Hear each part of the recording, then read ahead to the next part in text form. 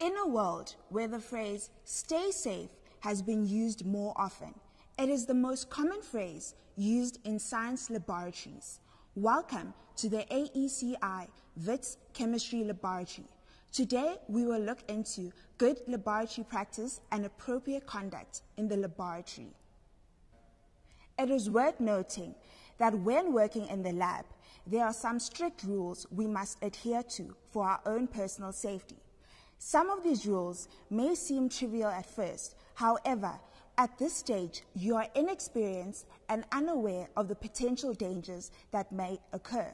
Therefore, if you are unsure, you should ask the lab superintendent and/or your demonstrator. It is important to note that the purpose of you working in the lab is to 1. Receive training, work neatly and systematically, 2.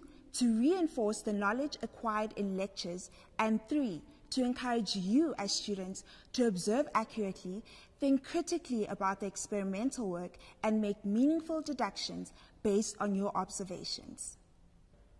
It is important to have a clear objective prior to conducting an experiment in the lab. Therefore, it is good practice to read your lab manual, write down the procedures, and highlight any areas that require clarification, as this preparation will enable you to work swiftly and safely in the lab. It is important to record your findings in your lab manual instead of using pieces of paper, because using pieces of paper can become unreliable as you can easily lose it. It is important to label your flask prior to adding any solution into it. As you can see, it is difficult to identify which solution is which, as they both appear colorless. Therefore, by labeling the flask, you can see which solution is which. Remember to only take the amount of solution required in the appropriately sized beaker. If I need 100 milliliters of this solution, I can use a 200 milliliter beaker for it.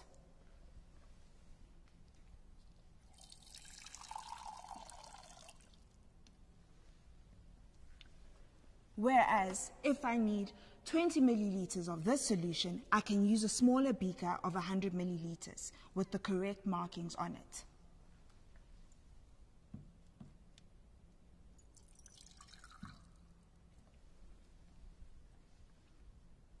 Remember, never to return any excess reagents back into the stock bottles. Instead, throw it into the appropriate waste collection container.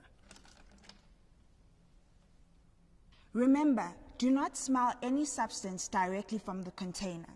Instead, waft the odor gently towards your nose. No tasting, eating, or drinking of chemicals or your own food while in the lab.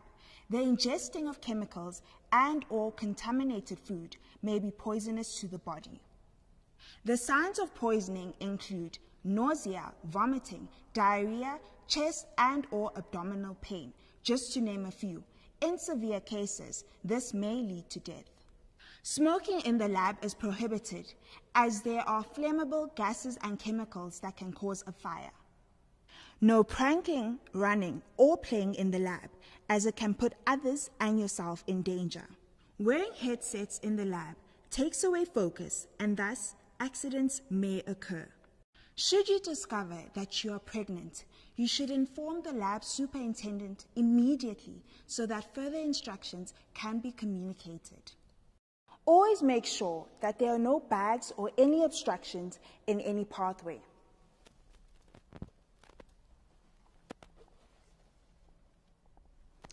This is considered a safety hazard, as someone may trip or fall and hurt themselves.